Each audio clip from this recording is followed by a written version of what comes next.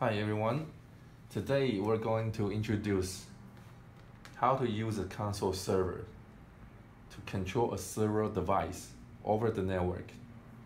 And this model we're going to display is SN3101. Now let's make sure the connection is good. The connection between the console server and the serial device.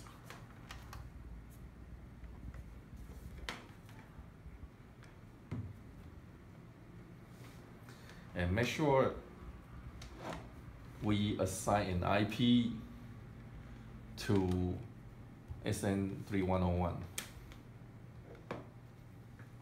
Okay.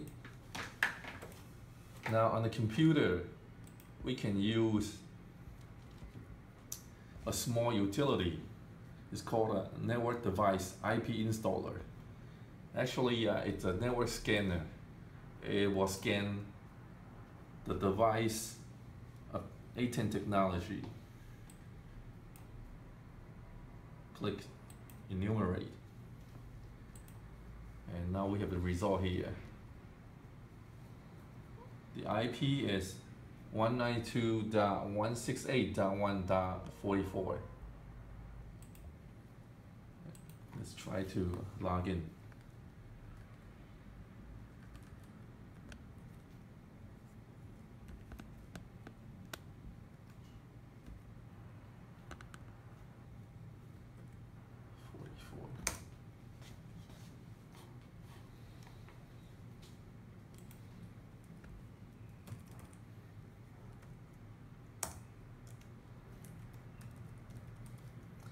The default username and the password is administrator and password.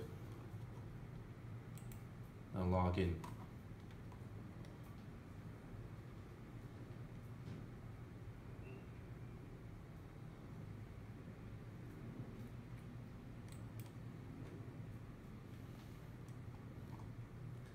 And on the left pane here, click port config and click property settings.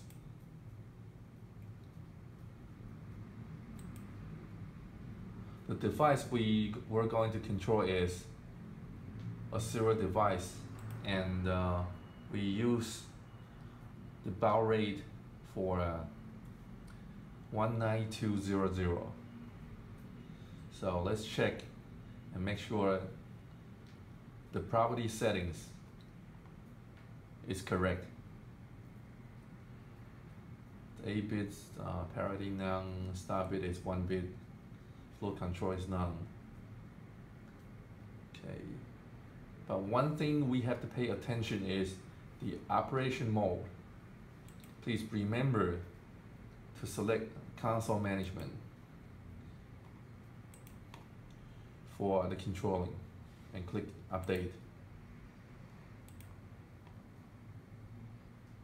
Now let's go to direct access.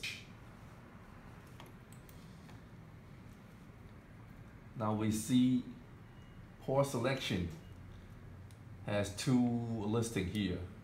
One is for the local and the one is COM1. Select COM1 now. And since the controlling is easier, I think for me, I'll be better use SSH client. So let's click it and keep it. Double click to run it. Continue. Accept and run.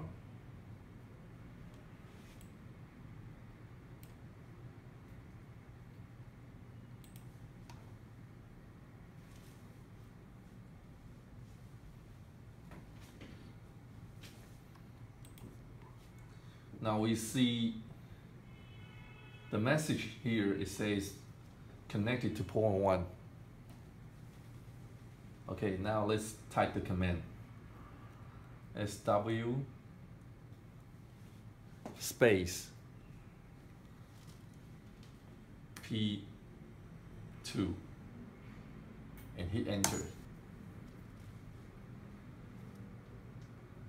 See, this is the message feedback from the device.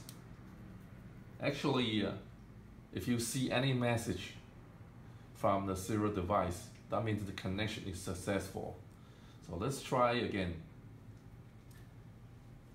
SW space P1. Enter. Now it says command OK.